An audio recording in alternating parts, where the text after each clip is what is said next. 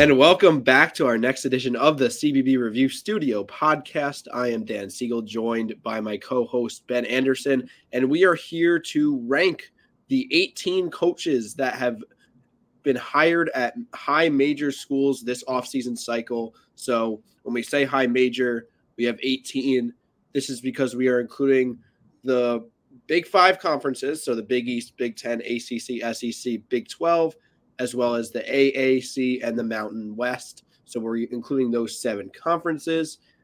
These are consensus rankings that Ben and I agreed upon before the show. And we are recording on April 15th. There's still openings throughout the country, such as the one at BYU. So this is not every single hire, but most of them have been done. And finally, before we start, I just want to reiterate that we are ranking the hires of these 18 coaches. We are not ranking we are not power ranking each of the 18 coaches on purely how good they are, but the hires. So not every program is on equal playing field, etc. We'll talk about that. But let's get to number 18, the worst hire of these 18, and we are going to say that is Vance Wahlberg, who was hired at Fresno State coming out of Clovis West High School. Ben, why is this number 18 on our list? Well, it's not so much Wahlberg as it is the other coaches I think that we have coming up on the list. I think they're actually a pretty strong group of coaches that were hired, but it's always difficult to go from a high school to a college coaching position, especially to a D1 level and especially to the Mountain West, which has been proven to be a competitive league. In addition, Wahlberg didn't have a fantastic stint when he was past head coach at Pepperdine in the mid-2000s. So ultimately, there was just nowhere else to put him, unfortunately. Yeah, resume not impressive. The high school, Clovis West, is a local school. They're very good, but I don't think they're like nationally like super well known. And he also kind of flamed out in the NBA when he was an assistant there. So not the greatest hire there. Number 17 on our list, we have Austin Claunch coming from an Alabama assistant to UTSA. Now, UTSA does have a rough history, but still nothing too appealing about this hire. He was doing okay at Nichols, but then left to join as Nate Oates' assistant. And he might be able to elevate UTSA a little bit, but now they're in the AAC, and I'm not really thinking that he could really be the guy to raise them to relevant status. Yeah, I think it was interesting. He was only at Alabama for 1 year before going back, and I guess he just really wanted to have his own program, right, rather than be under a head coach, even if it's at a power conference school. It didn't blow you away at Nichols, and like you said, UTSA is a tough job and a tougher league than they once were. So I think this is more of a job thing than it is Austin Claunch specifically. I think anyone would be sort of ranked down here if they went to San Antonio. Fair enough. And then number 16, we got Jared Calhoun coming over to Utah State from Youngstown State. What do you think of this hire? Yeah, so he never made the tournament when he was at Youngstown State, but that is one of the most difficult jobs arguably in the country, right? It's just in a Midwestern town. You see it sometimes, especially with football, like Toledo and Kent State and Akron are notably tough jobs, sort of Youngstown State in basketball. I think it's a good-ish hire. It's just hard to predict how it will transfer up, and especially if you don't have that tournament resume, you haven't seen proof of concept yet, and I think that's what's concerned both of us a little bit. Yeah, Utah State's an interesting program. It's kind of been like a leaping platform for coaches to get to that power conference level. And they've had 3 coaches in the last 4 cycles move to a better program: Craig Smith, Ryan Odom, and most recently Danny Sprinkle, who will be said at some point on this podcast. But I talk about those 3 coaches who have been able to come right in and keep Utah State good. I think Calhoun is a significant downgrade from those 3 coaches. So that's why I voted to keep them so low. But moving on to number 15, we got Mark Pope coming over from BYU to Kentucky. Now, I will preface, I know everybody has thoughts on this one. I'm going to preface this segment by saying I don't think Pope is a bad coach. I do think it is an extremely underwhelming hire. I feel like the program could have done a lot better. Maybe they could have gone after Billy Donovan because they would have been able to kind of just wait a week. I could totally understand if Billy Donovan was not interested in going back to college basketball to coach, especially at a program with the pressure of Kentucky. That said, there was no reports that indicated Billy Donovan outright said, "I'm not interested in the job." It seems like Kentucky just didn't really search for him. Now, the last thing I'll say is if you think John Calipari was the issue, Mark Pope has never won an NCAA tournament game in his career. So what do you have to say about all that? Yeah, I think you were a little bit lower. We aggregated these rankings. I think Dan was a little bit lower than I was on the Pope hire. And to be fair, the press conference did produce some positive momentum. But on the whole, I think it's more of, like you said, a job deal rather than is Mark Pope a good coach. Now, he didn't have as much success at Utah Valley as Mark Madsen did, right? He didn't win a tournament game at BYU, even though he probably should have, especially when they were playing Duquesne this year. And I'm just a little bit concerned about what his recruiting will look like. As you see in the entire 2024 recruiting class for Kentucky has been released from their NLIs. It could work, and Kentucky mostly sets you up to succeed. He'll have all the resources in the world. It'll just be up to him to make sure, he takes advantage of those resources. And I'll be interested to see if his run and gun style works out there offensively. So I'm not saying this isn't going to work, but I have more doubts than I thought I would about Kentucky's new head coach. All right, and then going a little bit lower profile for number 14, we got John, is it Jaukus from the Baylor assistant role to Florida Atlantic University. This one is kind of a wild card to me, both from the coaching perspective and the job perspective, because he was an assistant under two of the most successful regimes in the nation, being Scott Drew and Mark Few, Gonzaga and Baylor. But he also has zero head coaching experience. The typical route is being a successful mid-major going up to a better head coaching job. But also FAU is a weird program to evaluate because Dusty May, who again we'll talk about later, he elevated their status over the last 3 some odd years. But historically, they're irrelevant. So I've had trouble really making a decision on this, but I think it's fine to have him here.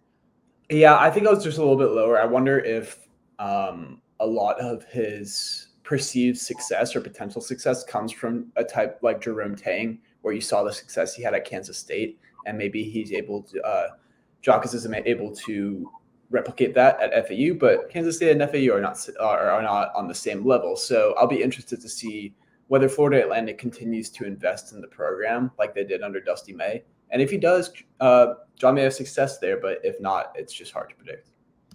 Number 13, we had Jake Diebler, who was promoted from the Ohio State assistant, eventually to interim head coach, and eventually to full-time head coach. What do you think of this?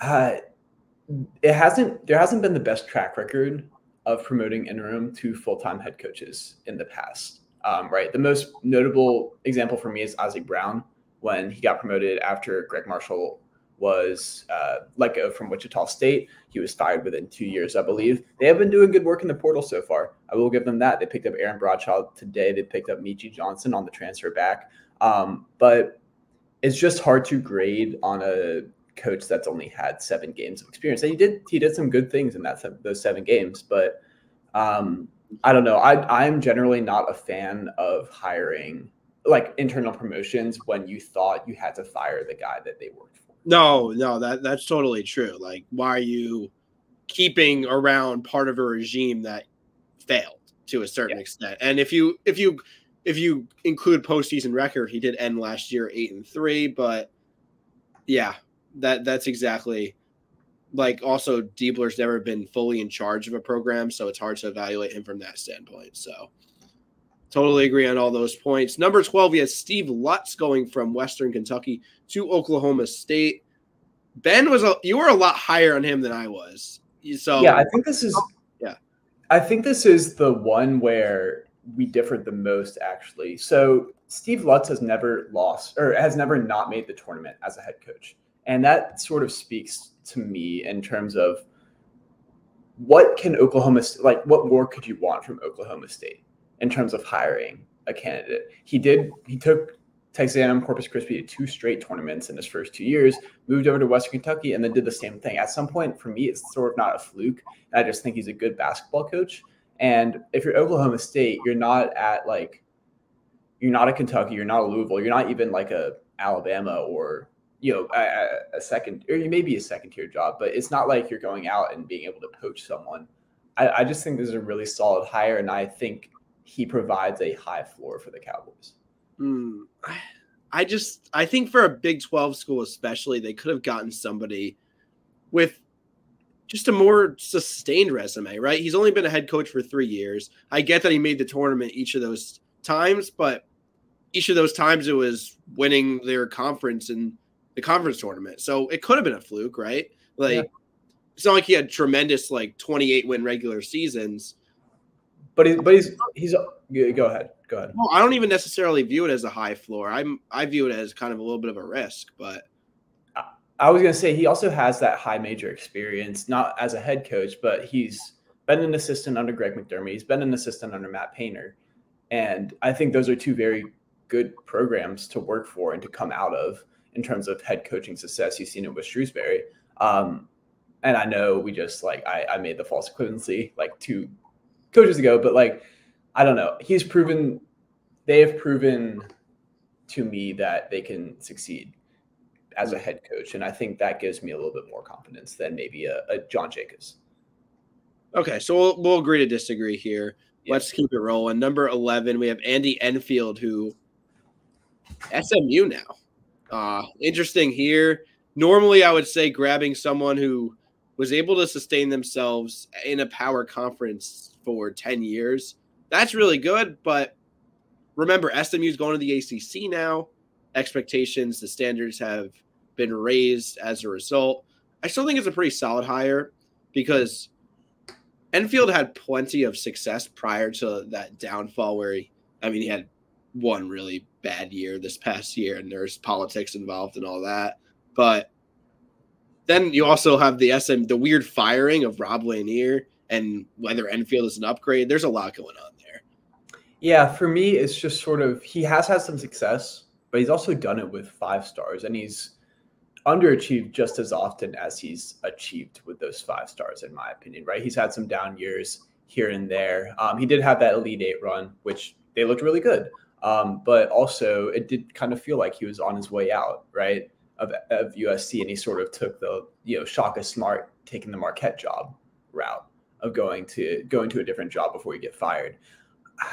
I don't know how to feel about this because SMU is not USC in the sense that they have a lot of money, but I'm not sure you can pull players to Dallas in the same way that you can pull players to LA. And I do feel like he's relied a lot on talent in his career player talent. I don't know. I think it could work. But the ACC is a step up for SMU too. Yeah, absolutely. All right, number 10, Pat Kelsey, Louisville's newest head coach. What are your thoughts on him? So in a vacuum, I like any power conference team to hire Pat Kelsey. I think he's a good coach. He also doesn't have a tournament win, and he's getting hired at Louisville, which is at worst a top 10 job in the country. So this is sort of similar to Pope in the sense that you don't have that bona fide resume, I don't think, quite yet. However, I just think Kelsey's a better coach than Pope, and that's sort of why I think he's a little bit higher on our list. Would you agree with that, Dan? I also think Kentucky's a better job than Louisville. But that's fair. Yeah, that's a good point. Kelsey he's been successful at the mid-major level for longer than I feel like is the minimum criteria to get a promotion. And compared to some of his peers, he's really overly qualified. I think Louisville just having someone that's competent, just the contrast between Kenny Payne and Pat Kelsey probably adds them up a couple rankings just because you have somebody that actually knows how to coach basketball and run a team. So that's good for them. But yeah, I think 10's a fair spot for them. Number 9, we got Chris Holtmann from Ohio State to DePaul. Holtmann is an okay coach, right? He's not great. He's not awful. But then you have to consider Ohio State and DePaul, they're not equals. DePaul might be the worst program in the Power 5 now. And I think this is the best case scenario for them. Yeah. So the way I think about this is if you weren't successful at Ohio State, who has all the resources in the world, I don't feel super confident that you'd be able to be successful at DePaul. But I guess the question is, what is success for DePaul? Is it not looking like they were this year? Or is it like actually you want to make the tournament? Because I think those are two different, like is Holtman considered a success if he goes 17-15 for 4 straight years? I don't know, right? I don't know the DePaul job that well, but I think that would really help me form a better opinion on whether Holtman is a good hire here. Because I don't think he can take him. I don't think he's DePaul's savior. But just given what DePaul is right now, maybe he could get them to a place where they could be in a better position 4 or 5 years down the line. You know what I'm saying? Everyone's a step up, though. Yeah, exactly. Like, who are they going to get that's better? Number 8, we alluded to him earlier, Rob Lanier coming over to Rice. This is a phenomenal hire for Rice. I believe we both agree on this because Rice is a tough program to win at, and they got a very capable coach. I don't think he deserves to be fired at SMU. They were actually improving. That was just a very weird firing, and Rice is the beneficiary of the fact that a very good coach, very solid coach, fell into their lap. Yeah, absolutely. Like in a vacuum, I don't think Rob Lanier is a better coach necessarily than Pat Kelsey or a couple of other people we've mentioned on the at lower ranks. But this is Rice we're talking about. I think a lot of schools would be happy. The majority of D1 schools would be happy with this hire. And for Rice to be able to get a coach that just won over 20 games at SMU and was fired just because the Mustangs wanted someone to come in to the ACC with like a splashy pick, I think this is a really good position for the Owls to be in. Number 7, Kyle Smith, staying out west from Washington State. Washington State, by the way, now in the West Coast Conference, so not on the show. Going over to Stanford, now in the ACC. Yeah, absolutely. I mean, if you can win at Washington State, right? We've talked about this before. Kelvin Sampson, Tony Bennett, now Kyle Smith. If you can win a tournament game at Washington State, chances are you're a pretty good coach. And I think Kyle Smith is a good fit for Stanford. You know, Jared Haas, say what you want about him not making the tournament, but he brought in talent.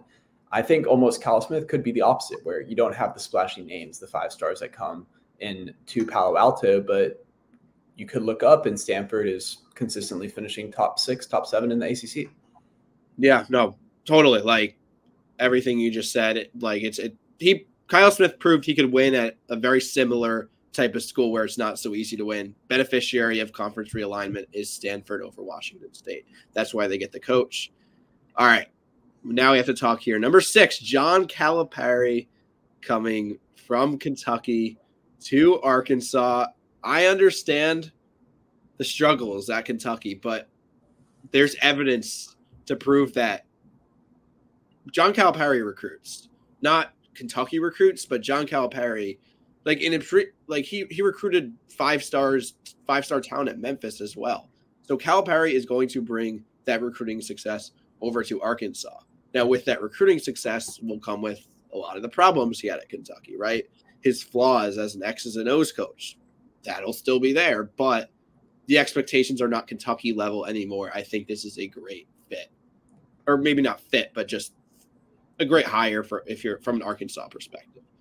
Yeah, it's a good hire. I mean, they couldn't have gone. They got John freaking Calipari. He's one of the few coaches that have won a NCAA championship, right? By all means, that's a good hire. My thing here, though, is that a lot was made of Arkansas now all having this huge NIL budget, and this was a thing that brought him to Fayetteville and you know all that. The question was never whether John Calipari could recruit, right? NIL money or not, 5 stars are going to come play for him. The question is whether he can solve like a zone that Oakland throws at him in the tournament. Will that change, right? And if so, is there pressure going to be, because Arkansas is still a good job. And that's what I'm interested. That's where my slight hesitation is with this whole thing is like, what makes you think he's going to be better than Eric Musselman, who went to, was it 3 Elite Eights in 3 straight years, right? Yeah. No, Elite 8, Sweet 16, I believe. Yeah, exactly. Like, do you have confidence that Calipari is going to do that in his first 4 years? No, but do you have confidence that Musselman would be able to do that again? That's fair. I don't know. Who do you think? Who do you think would have a better 4 years? Probably Musselman. Yeah. Probably Musselman because but also, I don't know. Like, Actually, also be a disaster of a year this year too. Yeah, we're gonna talk about Musselman. Like, you know it, he's in our top 5 because we haven't mentioned it yet. So we'll get to that. But moving into our number 5 spot, we have Mark Byington going over from James Madison to Vanderbilt. This is one of the hottest mid-major coaches on the market. That's why he's number 5 on our list. Vanderbilt is not the school you'd necessarily expect to get what I would presume was their first choice, but they got their first choice. Byington, in his 4th season at James Madison, won 32 games, really built that program up. I mean, I know like the administration really, really supported him with financial resource investments, but he also won games. So great hire for Vandy. Yeah, I agree. I mean, this is just really solid from Vanderbilt here. I don't have much to add beyond what you said. If you win a tournament game at James Madison, you're doing really well for yourself. Vanderbilt's always going to be a tough job, right? And it'll be interesting to see how he succeeds or what we define as success for them in Nashville. But they couldn't have done better, I don't think, in this hiring cycle. Danny Sprinkle is our number 4 person on our list. He jumps up for the 2nd consecutive offseason, first from Montana State to Utah State, then most recently from Utah State to Washington. What do you think of Danny Sprinkle? Yeah, so the success cannot be denied on the court. He's had a great past 3 years. I do wonder what happens if he can't keep bringing this same team with great Alcibor and Darius Brown everywhere he goes, and he has to like rebuild it, right? It did feel like a lot of the success was based off of him, pulling basically his Montana State team, and they happen to have a ton of good players, especially for a low major. It'll be interesting. I do wonder what it'll look like in like year 3 in Washington, should he choose to stay that long. He's won everywhere, right? I agree. No. It's a great hire. I think that's why we don't have him number 1. Okay. Well, number 3, we got Dusty May going over from Florida Atlantic to Michigan. May was rumored to be a high major hire after his Final Four run. Instead, got a pay raise as FAU moved from Conference USA to the American Athletic Conference.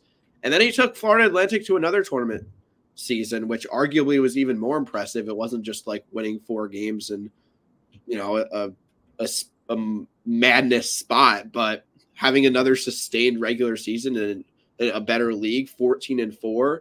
He's a program builder and a winner. And I think Michigan is just a much larger scale of what he did at FAU. So I think he'll be successful here. Absolutely.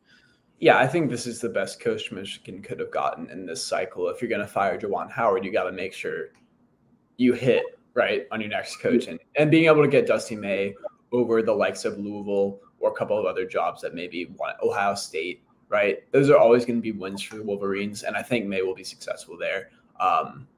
If you go to a Final Four at Florida Atlantic, I mean, you've seen the gym, right? It looks like a high school gym, stuff like that. It's a tough job. I think he'll do well in Ann Arbor. All right. We talked about him already. Number 2, Eric Musselman. He goes to USC from Arkansas. Now, we're going to talk about this mostly from a USC perspective, and I believe that's a home run hire. You could make a reasonable argument that probably a very valid argument that he went to a worse program. It's kind of interesting philosophy, the struggles are just starting.